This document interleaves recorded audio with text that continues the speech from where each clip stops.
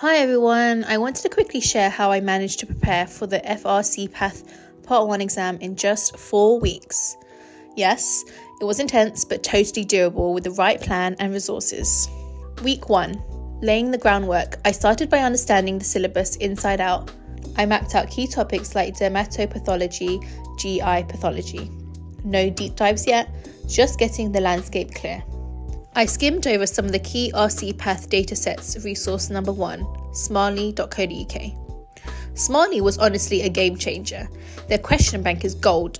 Concise explanations, well-structured MCQs, and it really mimics the exam style. I used it every single day. Their analytics helped me track weak spots in real time. Week 2 to 3, active revision mode I committed to. Daily timed question blocks, mostly from Smartly. I wrote notes summarising high-yield areas to keep reviewing. Spaced repetition was my best friend. I used Anki for quick-fire recall during breaks or on the go. Week 4, practice and polish.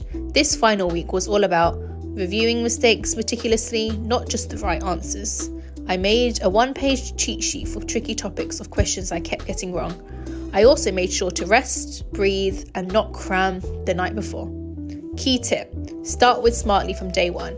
It saves time, keeps you focused, and really boosts confidence with targeted prep.